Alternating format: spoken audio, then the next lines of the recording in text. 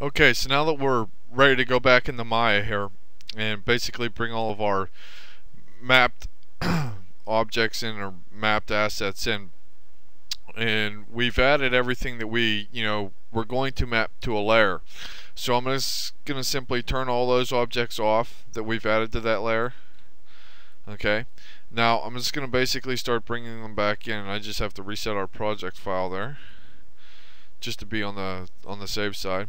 And remember, when we exported them out, it was basically in the data folder. Okay, so we'll bring in our backseat bottom, and you can see that it's going to bring it in there.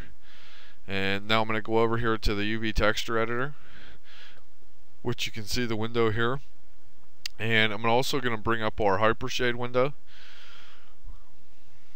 which takes a little bit to load there. Okay, I'm going to use a blend here. Let me minimize the UV texture window there. And I'm going to apply this blend to the object. And this is important because I want to make sure that I double check the UV texture layout. Okay, so I'm just going to simply add a file texture to it. And then I'm going to add the UV to it, which is the JD UV check. I'm not going to include that. I mean, it's just a simple file that was made in Photoshop. Okay, so we'll go ahead and make sure we apply that and hit 6 on our keyboard, and that's going to allow us to go ahead and check the UV layout here. And I'm going to scale this up a little bit here. I'll turn the filter off there, and I'm just going to repeat the UV say 4 times, so I don't really actually have to scale the UVs. I can simply just check it here, and you can see where it's a little bit like spherical mapped, and that's okay. I'm just gonna re-bring up the texture window here and just grab it, and I'll just turn the display image off here. And I need to make sure that I find out and know exactly which part's what here in terms of the front and the back. And okay, so the easiest way to go ahead and do that is just basically select a bunch of different UVs and then look at your model, and you can see that if I hit 4 on the keyboard, that's the back. Okay, so we need to go ahead and just basically select the shell here, and I'm going to just simply rotate it like 90 degrees. Okay, and I'm going to scale it up a little bit. I'm going to rotate it just a little bit more, and then I'm going to use the smooth UV tool, and this is basically going to allow me to unfold them a little bit more. And if I go back inside the car here, you can sort of see where it adjusts it a little bit.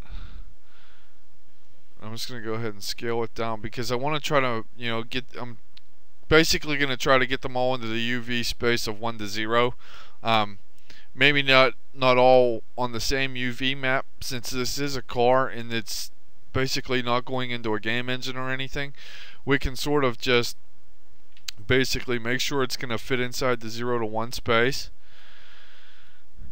and map them all differently, or pretty much use different map on all of them, and that way it's going to give us a better chance to add a higher res texture to it. So I'm basically going to continue to import here. So we'll go ahead and import our backseat top, apply the same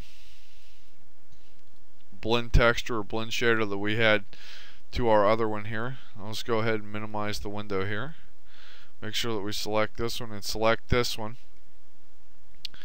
the top and the bottom here. I'll just go ahead and move this out of the way.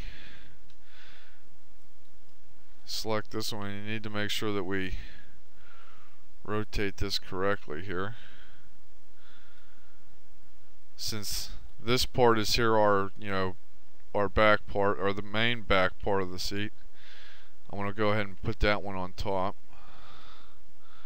and just make sure that I select the right UVs in terms of how I'm going to set it up here. And those are the bottom, so that's okay. I'll go ahead and move this off and make sure that I select all of these here. Okay, go ahead and place them. Well, I'm going to go ahead and move these over here just so I can get a closer adaptation there. Just giving myself a little bit of room so that, I mean, if I have to edit it in Photoshop later, that's okay. We'll give myself enough room to go ahead and do that.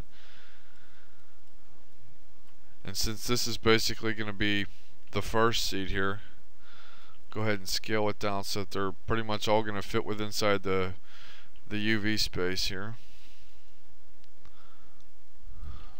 Scale it down just a little bit more. And you want to be careful because you want to be able to give yourself enough room that it's not going to be necessarily that hard to texture. I mean, if you run into a problem where you've basically overlapped a little bit, or you don't have enough padding inside of here, it's going to be hard to texture. So it's better to give yourself at least enough room in terms of your UV layout to make it easier on yourself to go ahead and texture. Okay, so I'm just going to go ahead and move the UV window off screen here onto my second monitor, and you can see where our placement here of our UV shader is looking pretty good right now. Okay, so I'll go ahead and continue to import our pieces here, which will be our front seat back, and simply just apply the same shader to it. Okay, and then we'll do the front seat bottom as well and apply the same shader to it. And I'll just minimize the hypershade window there. I'll bring back over the UV texture window, and we just want to basically match these seat pieces to these seat pieces, or we just basically want to match the UV setup on these to the back here. Okay, so we got to remember, what do we do here? We had this rotated. Go ahead and just rotate this. Go ahead and move this over a little bit. I probably should rotate that just a little bit more.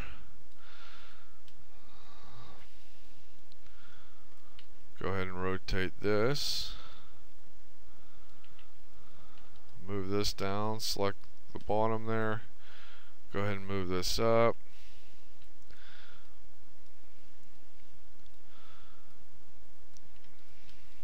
And then I'll reselect the back ones here. And these are the front ones, so I'm basically going to scale these down to simply match the other ones. Trying to get it as close as I possibly can so that there's really no sort of texture difference.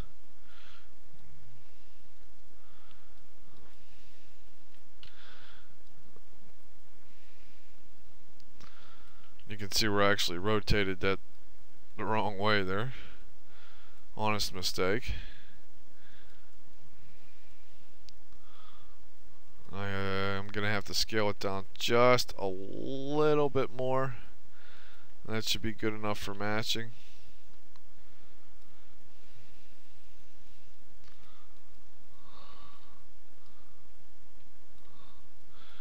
And a big thing is organization of your UV maps, okay? And as you can see there, I mean, my UV map for the seats is actually laid out in a way that it's it's really nice. And that's actually, say, like if I wanted to add stitching or anything, it's not going to be that difficult to go ahead and do that since our UV maps are fairly well organized. I mean, there's no overlapping and no sort of like ugly god faces, you know what I mean? There's really a decent layout, and it's going to be easier to go ahead and texture here. So we'll go ahead and move my UV texture window off again so I can go ahead and re-import the rest of our pieces here. And I'm trying to match this in case to be somewhat all on the same map. So now we're going to go ahead and basically bring in our seatbelt pieces, and since they're all pretty much going to be on the same map, I'm just going to go ahead and import all four at the same time. And I'm just going to go ahead and hit G on my keyboard to basically reuse the same tool, and then you can see that it brings in seatbelt 2. We'll go ahead and do 3 here. As you can see, it's there in the back, and then we'll go ahead and do 4 there. And I'll bring back over my UV texture window, making sure that I'm going to select all of these, and they're all fairly the same UV layout, and they're all, you know, pretty much within the same space. So I'm just going to go ahead and select the one here. I'll go ahead and move this over. Go ahead and select the second one, and then reselect the first one, just basically putting them right next to each other.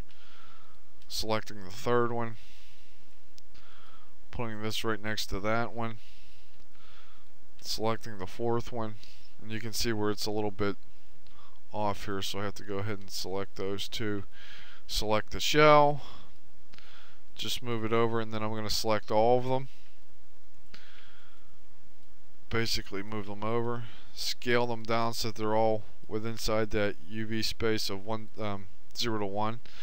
And I'm basically going to apply the same shader to these as well, because I just want to double check and make sure that the UV layout is fine on them. So we're going to use the same shader that we've actually put on the seats here, and then we're going to go ahead and put those onto the seat belts. Go ahead and minimize that window. Just double check, and I'll just zoom in on this here. And that looks fine. Doesn't look like there's going to be, you know, much of an issue there. And like I said, it's important that you have clean UVs. If you don't have clean UVs, it's going to be very difficult to go ahead and texture your model. So, you know, you can see where our UV space here for our seatbelt is, you know, laid out in a way that it's, I don't want to say it's going to be, it's not goofy looking. It's laid out sort of perfectly, and we aren't going to have much of a trouble to go ahead and actually texture this. I mean, even though there is a little bit of, you know, curve to the left, that's fine. I mean, there's no real big problem there, and we can simply leave these two pieces separated, since we're basically going to be using a towelable texture. It doesn't necessarily matter whenever we go to, you know, bake out our textures through Maya. Okay, so I'm just going to go ahead and move the UV window here off, and I'll go ahead and import the rest of our meshes here. Continue to import the rest of our meshes here. So we need our suitcase body 1, which you remember is this. Okay, and then we're going to go ahead and re-import our suitcase body 2 here, which is the back. Okay. Now with this, I want to try to go ahead and get the suitcase body and the leather all on the same UV space. Okay, so you can see that we have these two imported. I'm just going to basically select one, just rotate it a little bit. Okay, and then I'll just go ahead and move this off. Go ahead and select the other one. Reselect the first one, making sure that this is rotated correctly. Just trying to line these up here. I'll go ahead and import the leather pieces of it here, which would be the leather 1, and that is right there. I'm just going to edit this just a tiny bit. I'm just going to scale it up and just make sure that I smooth the UVs on that.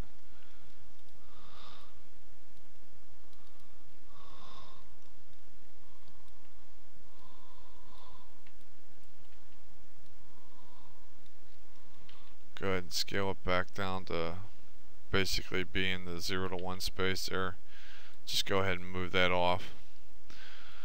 I'll go ahead and import the other one. Smooth that down. Oh, that's the wrong one. I'm sorry there.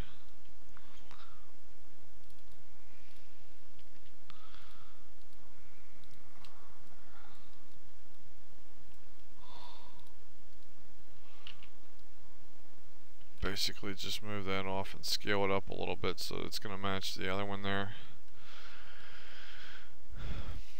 Import the third one. Go ahead and select the UVs for that one, and making sure that I have all of them selected properly. Scale that up a little bit. Try and match the other ones. Go ahead and import our fourth one there, which is that one.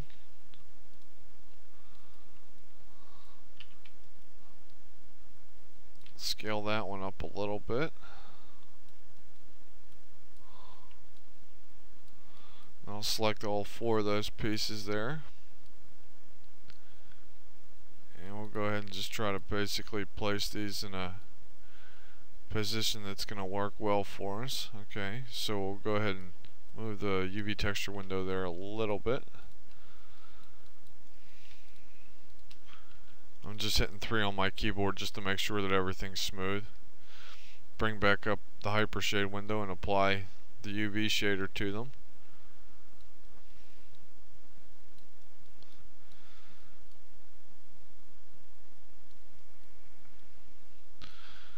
And I'm just double checking to make sure that this is going to be okay.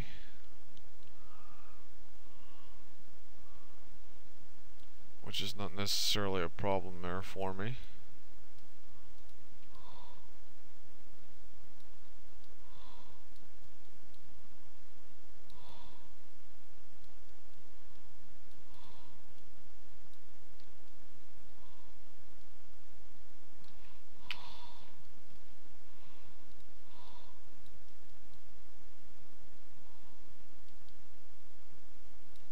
Okay, so now I'm going to go ahead and select all these pieces here.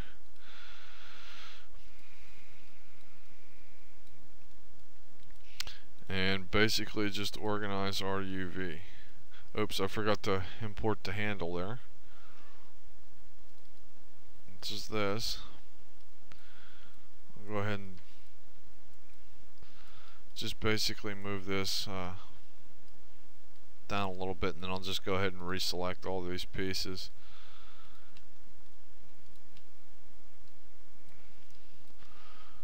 Go ahead and match it there, and then I'll select them all. And now I just want to try to sort of organize these into the same 0 to 1 space here. We're all inside of the 0 to 1 space here, and this is just going to take a little bit of scaling. Just making sure that I give myself enough room in case I need to go ahead and edit the textures a little bit here.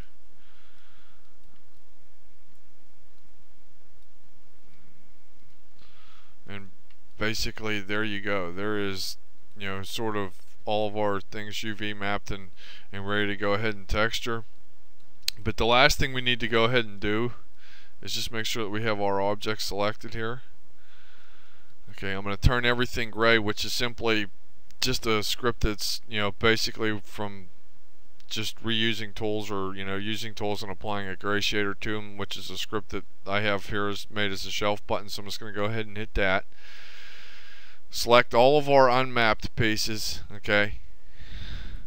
And since you can see, if we would go ahead and render it like that, we would get some real geometric errors, okay? So I'm just going to go ahead and delete those since we aren't going to be using them. Bring back our outliner, okay?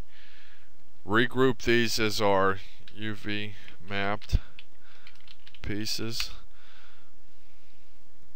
Clear the history and, you know, freeze the transformations and center the pivot on them. And just basically put it back into our car group. And now that we have everything mapped and ready to texture, in the next lesson we'll go ahead and start getting ready to, or we'll go ahead and start texturing our car.